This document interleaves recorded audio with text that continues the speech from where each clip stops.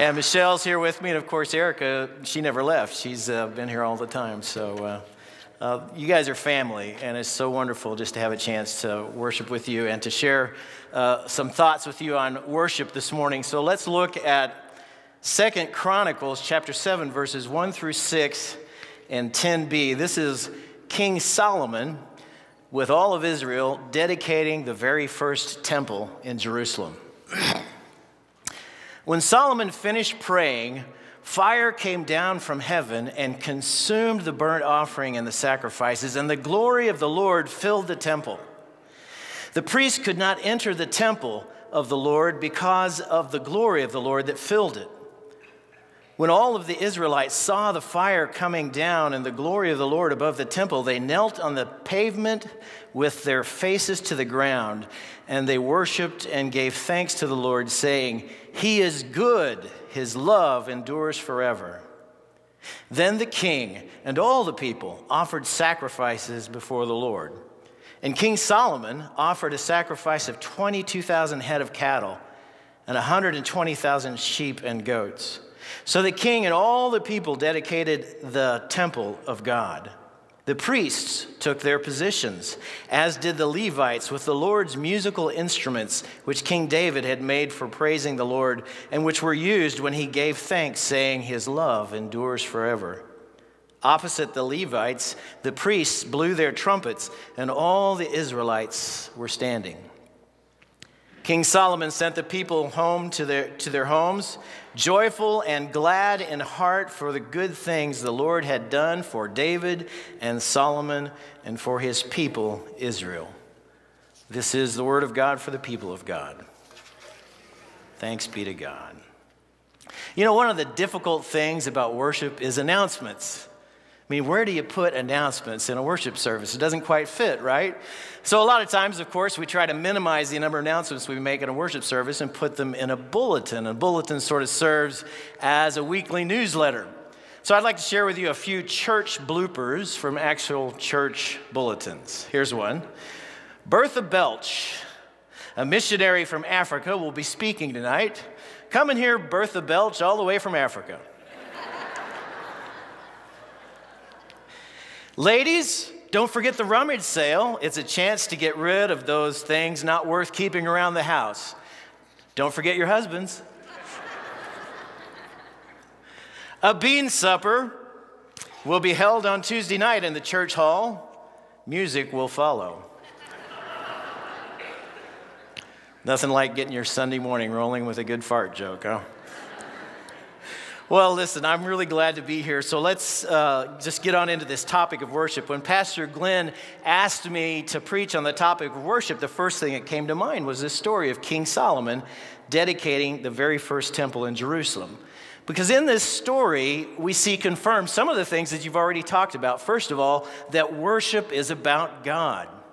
Solomon prayed, and if you want to go back to your Bibles and look in 2 Chronicles chapter 6, there's a very lengthy prayer that Solomon prayed on his knees before the entire assembly of all of Israel while they were there to dedicate the temple to God's glory, a place for God's name to dwell on earth.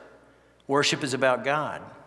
But we also learn that worship includes music, and in this story we see that music is present. There's a means to praise the Lord, to worship Him with our hearts and with our voices. All the musicians were in their place, and the priests with their trumpets were there to lead the people in music to the Lord. But there's something else in this story that we might want to think about together, and that is this, that worship is community. Worship is community. This story reveals that the whole community of Israel came together to dedicate this new temple to the glory of God. And this story reveals some things about worshiping community. Worshiping community is bound to God and to each other through covenant. That each person in that community has a part to play, and that we belong to God's redemptive story that continues to unfold throughout the world. The temple was built by Solomon. It was actually envisioned by his father, King David, and inspired by the tabernacle that was built by Moses. The plan, if you look on this slide up here, shows a little bit of what the temple might have looked like. The plan included some symbolism. The temple courts is where the priests offered the sacrifices. You see the burnt offering being done right there in the temple court. But then when you go inside the temple, only priests could go in there, and that's where they offered incense and candlelight and laid out the showbread for the Lord. And in the back of the temple, there was this partitioned area with a veiled curtain, and behind that curtain lied the Ark of the Covenant. And inside of the Ark of the Covenant was the 2 stone tablets on which Moses had written the law. The 10 Commandments were on those stone tablets. And so that leads us to our first point. A worship community is bound to God and to each other. Bound to God and to each other through covenant. The 10 Commandments represent a covenant. It's an agreement between God and Israel. God bound himself to Israel, and Israel bound itself to God through this covenant that was given through Moses. So at the center of their temple, at the place they called the Holy of Holies, the inner sanctum of their worship space, lied these 10 Commandments, this law. What does that say about the identity of this worship community? I mean, it wasn't just stone tablets there. It was in a golden box covered with cherubim, and Solomon put that box, that Ark of the Covenant, between 2 towering cherubim as it sat beneath their wings, overshadowing the box. What does that say about their community? What are they trying to say? Well, I think it's saying that their relationship with God and each other is at the center of their lives. That it's their greatest treasure. Covenant is at the center of who they are as a community in the Lord. Think about what the 10 Commandments have to say about community. The first 4 commandments are about our relationship with God. Have no other gods before me. Don't worship idols. Don't make any statues or idols. Don't use the Lord's name in vain. Remember to keep the Sabbath holy. The 5th commandment, honor your father and mother, has to do with your relationships at home. Because our relationships at home primarily influence how we relate to the rest of the world.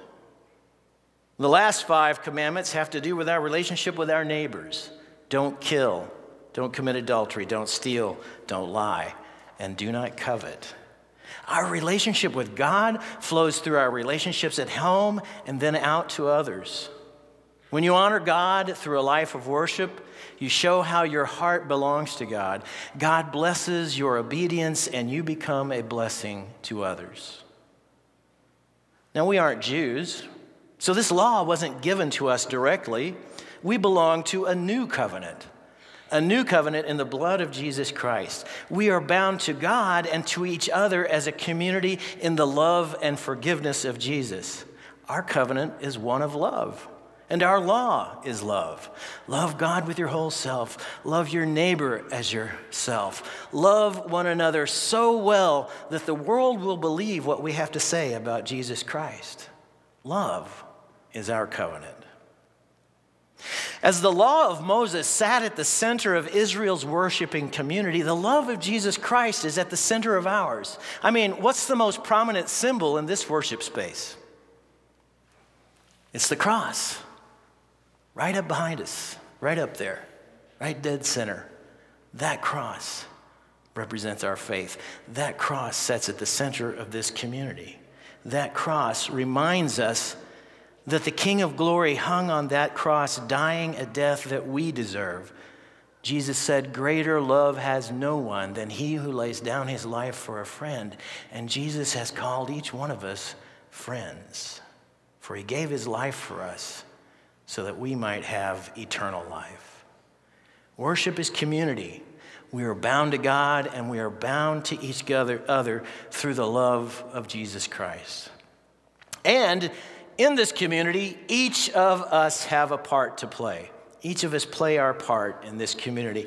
I want us to reflect back on the scripture from 2 Chronicles chapter 7. Then the king and all the people offered sacrifices before the Lord. The king and all the people. The priests took their positions, as did the Levites and the Lord's musical instruments. The priests blew their trumpets, and the Israelites were all standing. Now, in this verse, we can see the entire community has a part to play. The king plays his part, and all the people play their part right along with them as they make sacrifices, offerings to the glory of God. The Israelites gave their first and best to God. They gave an unblemished firstborn animal quite often in their offerings. And when we give our tithes and our offerings each Sunday, we're giving in the same spirit. We play our part in holy community when we give our first and best for the glory of God.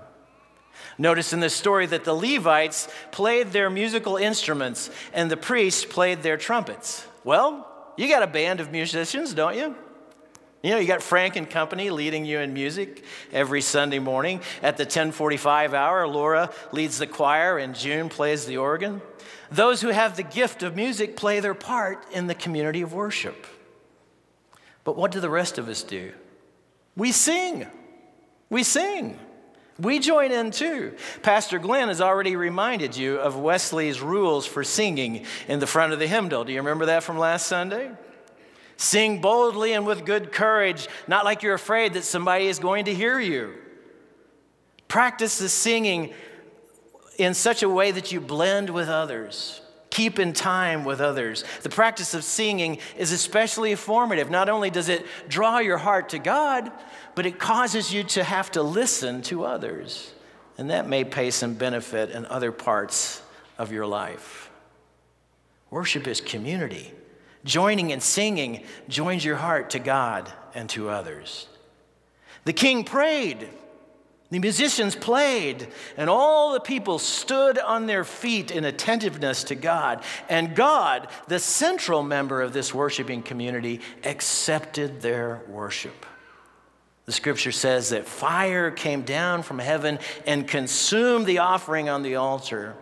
And God moved into the temple with his mighty presence. The glory of the Lord is described in this passage as a thick cloud. A thick cloud. So intense was God's presence that the priests could not perform their duties, and all the people went face down to the ground in utter worship. Now, I don't know what your experience has been in worship, but there have been times in worship when the presence of God is so powerful that I've just been drawn to come to the altar and kneel. And sometimes wanting to go face flat before the Lord in worship. You know, when God is pleased with our worship, his presence can be manifested so powerfully that our eyes are filled with tears. Our hearts begin to burn with the fire of his love. And our bodies are renewed with his amazing peace. Can I have a witness to this at all? Does anybody know what I'm talking about? Can I get an amen? All right. Worship is community. We're bound to God. We're bound to each other through covenant, through the love of Jesus. And each of us have our part to play. And finally, we belong to God's redemptive story. The days of King Solomon were the high watermark in Israel's history. For 40 years, they enjoyed peace and untold prosperity like never before. Solomon, it said, made gold and silver in Jerusalem as common as clay pots. The Queen of Sheba heard about the splendor and riches of Jerusalem and the unparalleled wisdom of Solomon, and so she came from a faraway place to see for herself. And when she got there, she was amazed. How did a country of freed slaves from Egypt, become so amazingly blessed? It is simple. God was with them. God was with them. God called Abraham and blessed him for his faith. He bound himself to Abraham and his descendants forever. He said to Abraham, I will bless those who bless you, and all peoples on earth will be blessed through you. And when Abraham's descendants, only 70 of them, went down to Egypt, God blessed them, and they became a multitude so vast that the Egyptians began to be afraid of them, so they oppressed them with harsh labor and slavery. And so God sent Moses and set them free. And God gave them the law, and he bound himself to Israel through covenant, and Israel bound itself to God. And all through the wilderness, God provided for their needs and led them to the promised land. And God went before them in battle and drove out the pagan nations so that they could inherit the land. God rescued them when they were raided or attacked. And when they asked for a king, God appointed Saul, and then David, and now Solomon. But the story doesn't stop there. God's redeeming work continues. Solomon prayed that God would remember his promise to always have a son of David who would sit on the throne and rule Israel. And God's ultimate fulfillment of that promise is Jesus Christ. Jesus is the Son of David, the Messiah, the Anointed One, King of Kings and Son of God. And Jesus established his church to transform the world with love. We belong to God's redemptive story because the story is not done yet. The story continues, and we belong to that story. Everything that God does is about blessing the world with the knowledge of God through holy communities like this one right here in Zionsville. We're part of a great story of redemption. The act of worship leads us out the doors of the sanctuary and into the world which God so loves. And as you play your part in worship, you are empowered by God to play your part in mission and continue the story. What is your part, you might ask yourself?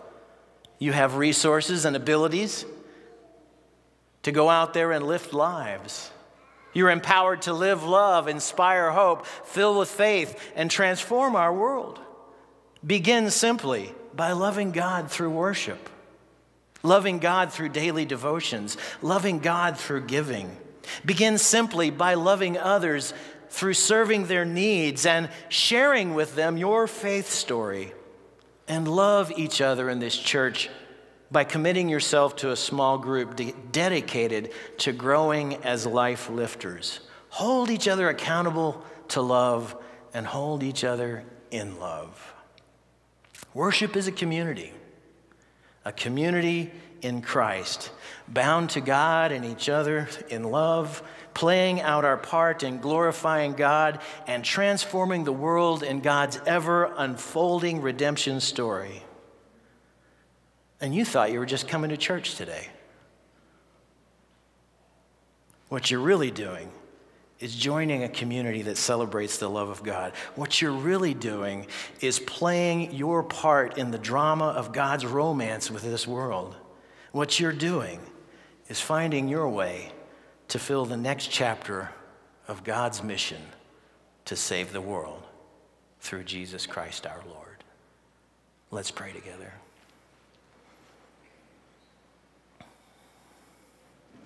Well, Father in heaven, thank you so much for this opportunity to come together and worship you. What a blessing and a privilege it is to be your people and to gather as one in the love of Jesus Christ. I pray, dear Lord, that as your word is proclaimed today, that your word would fill our hearts, that your grace would empower us, and we would leave this place renewed and ready to write some new words in the next chapter and the unfolding story of your great love through Jesus Christ.